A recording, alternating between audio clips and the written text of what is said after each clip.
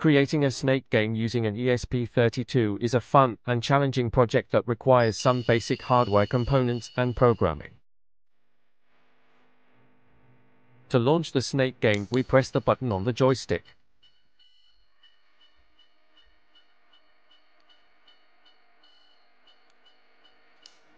We use the joystick to move the snake in the directions up, down, left, and right to eat food.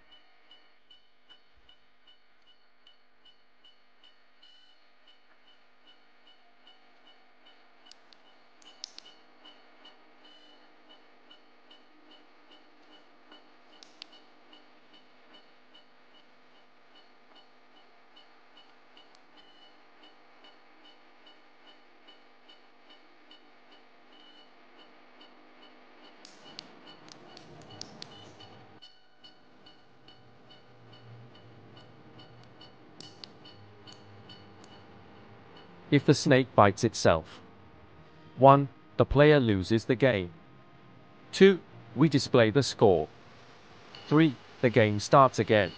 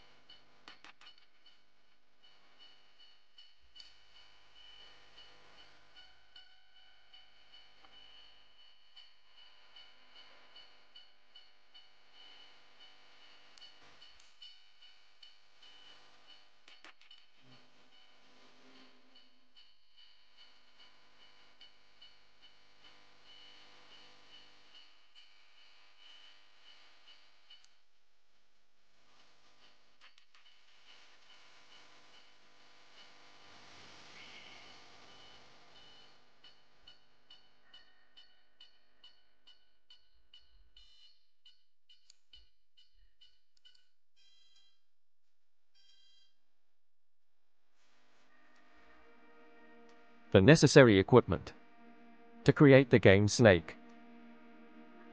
ESP32 microcontroller reads joystick input to control the snake's movement, updates the LCD screen with the game visuals, and controls the buzzer for sound effects.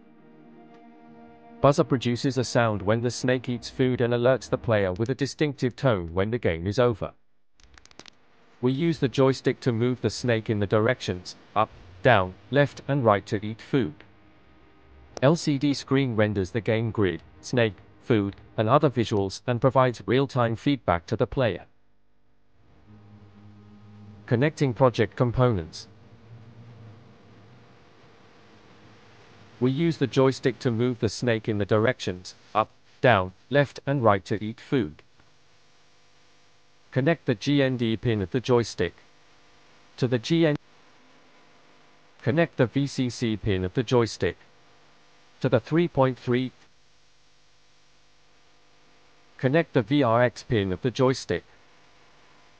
Connect the VRY pin of the joystick to the GPIO35. Connect the SW pin of the joystick to the GPIO33 pin of the ESP32 board. Buzzer produces a sound when the snake eats food and alerts the player with a distinctive tone when the game is over.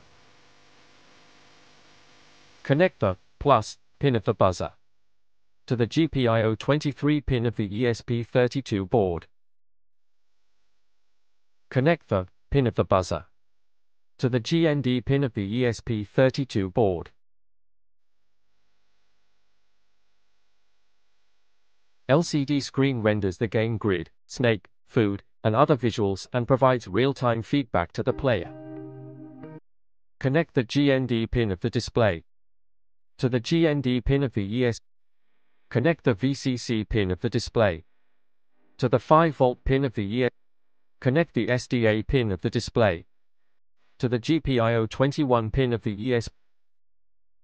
Connect the SCL pin of the display to the GPIO22 pin of the ESP. You will find the necessary program in my website, robotique.site. And thank you for your attention.